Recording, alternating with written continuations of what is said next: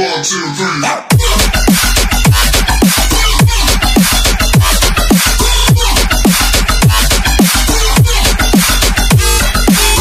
2017 অগস্টে মেইজু release করে M6 note ফোনটি।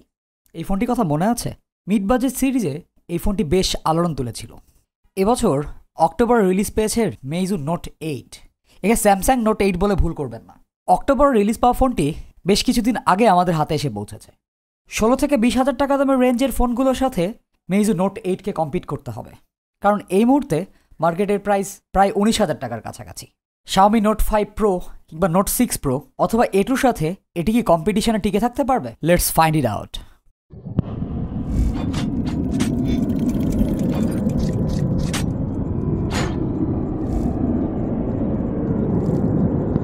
আজকের ভিডিওটি sponsor fair trade electronics. Bashundhara সিটিতে তাদের লেভেল 5-এর নতুন শপ থেকে আপনি নিশ্চিন্তে কিনতে পারেন যে কোনো হ্যান্ডসেট অথবা ইলেকট্রনিক ডিভাইস। তাদের ফেসবুক গ্রুপ এবং তাদের শপের অ্যাড্রেস আমাদের ভিডিওতে এবং ডেসক্রিপশন বক্সে পেয়ে যাবেন। আর এই মেইজু ফোনটি তাদের শপ থেকে 19,000 টাকার মধ্যেই কিনতে পারবেন। ফোনের আনবক্সিং খুব সিম্পল। বক্সটির ভেতরে সাদা কালারের মাইক্রো ইউএসবি কেবল, সিম ইজেক্টেড টুল এবং একটি সাদা কালারের বড় সাইজের অ্যাডাপ্টার রয়েছে। যদি অ্যাডাপ্টারটা ফার্স্ট চার্জিং সাপোর্টেড না, 1.5 মিলি অ্যাম্পিয়ার কারেন্ট আউটপুট দেবে। আর এই 2018-এ এসে কিংবা 2019-এর শুরুতে এরকম একটা মাইক্রো ইউএসবি ডিভাইসটা হজম করতে বেশ কষ্ট হচ্ছে। টাইপ সি হলে খুবই ভালো হতো। যাই হোক, মিড বাজেট ফোন নিয়ে আসলে তেমন কোনো আর্গুমেন্ট করা চলবে না। তবে মেইজুর বিল্ড কোয়ালিটি বেশ শক্তপোক্ত, পুরো ইউনিবডি মেটাল ফিনিশ। আর আমাদের এই ব্ল্যাক কালারের ডিভাইসটি কিছুটা ফিঙ্গারপ্রিন্ট ম্যাগনেট হলেও এর হ্যান্ডহেল্ড ফিলিংটা বেশ ভালো। ফোনটি ধরে যথেষ্ট কনফিডেন্স পাওয়া যায়। ফোনটির পেছনে ডুয়াল ক্যামেরা এবং তার ঠিক উপরে ফ্ল্যাশ, ক্যামেরার নিচে একটা ছোট ফিঙ্গারপ্রিন্ট সেন্সর। ফোনটিতে খুব কায়দা করে প্লাস্টিক অ্যান্টেনা ব্যান্ডগুলো লুকানো, একটু নজর করে না দেখলে চোখেই পড়বে না। ফোনটির ডান পাশে সব অ্যাজ ইউজুয়াল বাটন এবং বাম পাশে সিম tray. Dual SIM card স্লটটি hybrid, সুতরাং একটি সিম কার্ড এবং একটি মেমোরি কার্ড ইউজ করা যাবে। ফোনটিতে থাকছে হেডফোন জ্যাক এবং নিচে মাইক্রো ইউএসবি। স্পিকারটি মোটামুটি, তবে Xiaomi ডিভাইসগুলোর মতো কোনো আইআর ব্লাস্টার থাকছে না এতে। বেশ কিছুদিনের ইউসেজে ফোনটি ডিউরেবিলিটি নিয়ে আমার কোনো কমপ্লেইন নেই, তবে মেটাল বডিতে বেশ ভালোই হাতের ছাপ পড়ে। একটি স্টিকার অথবা কাভার ইউজ করার পরামর্শ থাকলো। এবার চলে আসি ডিসপ্লেতে। পার্সোনাল ডিসপ্লেটি আমার খুব পছন্দ হয়েছে। 6 ইঞ্চির এই 402 পিপিআই ডিসপ্লেটি 18:9 অ্যাসপেক্ট রেশিওর, এবং অবশ্যই দেখতে পাচ্ছেন ডিসপ্লেটিতে কোনো নচ নেই। যেহেতু আমি নচের ফ্যান বয় না, সুতরাং ডিসপ্লেটি আমার ভালোই লেগেছে। Overall colour representation, viewing angle এবং ব্রাইটনেস সবকিছু মিলিয়ে এই বাজেট রেঞ্জে এই ডিসপ্লেকে আমার অন্যান্য ফোনগুলোর থেকে এগিয়ে রাখতে একটুও প্রবলেম নেই। 80%-এর উপরে স্ক্রিন টু বডি অ্যাসপেক্ট রেশিওর এই ফোনটি যথেষ্ট সুদিং। মিডিয়া কনসামশন বলুন কিংবা গেম খেলা বলুন, সব এক্সপিরিয়েন্সই আমার কাছে অন স্পট লেগেছে। কালারগুলো অ্যাকুরেট ছিল, শার্পনেস তো যথেষ্ট ভালো ছিল। তো ডিসপ্লে নিয়ে আমার কোনো কমপ্লেন করার জায়গা নেই। মেইজু নোট 8 ফোনটিতে ব্যবহার করা হয়েছে স্ন্যাপড্রাগন প্রসেসর। স্ন্যাপড্রাগন 632 প্রসেসরটির 14 ন্যানোমিটার টেকনোলজির। রেগুলার ডে ইউসেজে এর থেকে বেশি হর্স পাওয়ার লাগার কথাও না। আমাদের এই 464 জিবি ভার্সনটি নর্মাল কাজগুলো বেশ ভালোভাবেই করতে পারছিল। র্যাম ম্যানেজমেন্ট ওকে বলা চলে, তবে ফ্লাইমি এর অ্যানিমেশনগত কারণে ফোনটিকে একটু স্লো মনে হয়েছে আমার। তবে নর্মাল টাচগুলো ভালোভাবে হ্যান্ডেল করতে পারছিল, র্যাম ম্যানেজমেন্টও বেটার ছিল। তবে ফ্লাইমি এর নর্মাল স্ক্রিন আমার পছন্দ না, যার কারণে আমরা পোকোফোনের লঞ্চার ইউজ করে এর থিমটাকে একটু চেঞ্জ করার চেষ্টা করেছি। ফ্লাইমি এর এই ভার্সনটি অ্যান্ড্রয়েড 8.0। থিম চেঞ্জিং সফটওয়্যার আছে, ফোনের আইকন প্যাকও চেঞ্জ করা যায়। তবে ফোনটির এই রোমটি চাইনিজ, যেখানে আপনার প্লে স্টোরটিকে কাস্টমভাবে ইনস্টল করতে হবে।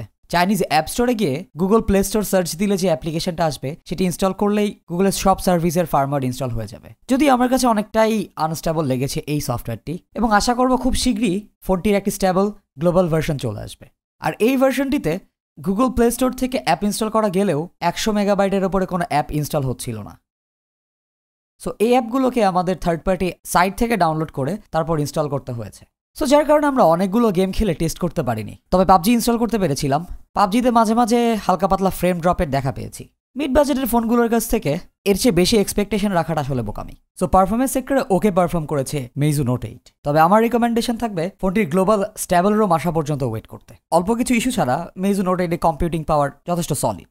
এবার চলে আসি ক্যামেরা ডিপার্টমেন্টে। প্রাইমারি ক্যামেরা 12 মেগাপিক্সেল এবং তার সাথে 5 মেগাপিক্সেল ডেপথ সেন্সর। এই রেঞ্জের ফোনগুলোর থেকে মেইজুর অ্যানালিটিক্যাল পাওয়ার যথেষ্ট ভালো, যার সুফল আমরা পেয়েছি ইমেজ কোয়ালিটিতে।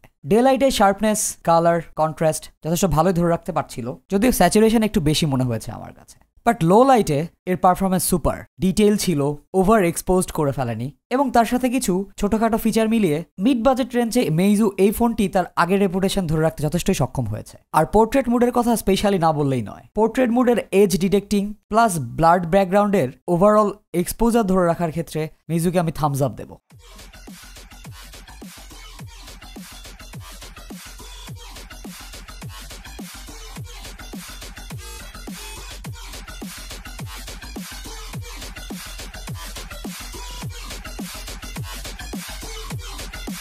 ফোনে 8x পর্যন্ত জুম করা যায়, জুমটি অপটিক্যাল না, যার কারণে শার্পনেস যথেষ্ট ঘাটতি রয়েছিল 8x এ। ফোনটিতে সেলফি ক্যামেরা হিসেবে ইউজ করা হয়েছে 8 মেগাপিক্সেল সেন্সর, আর তার সাথে লেন্স রয়েছে f2.0। ফ্রন্ট ক্যামেরাটি আমাকে খুব একটা ইমপ্রেস করতে পারেনি। ডে লাইটে শার্পনেস ভালো থাকলেও লো লাইটে যে এই শার্পনেস হারিয়ে যায়। আশা করবো স্যাম্পল ইমেজ থেকেই আপনারা টোটাল সিনারিওটা দেখতে পাবেন।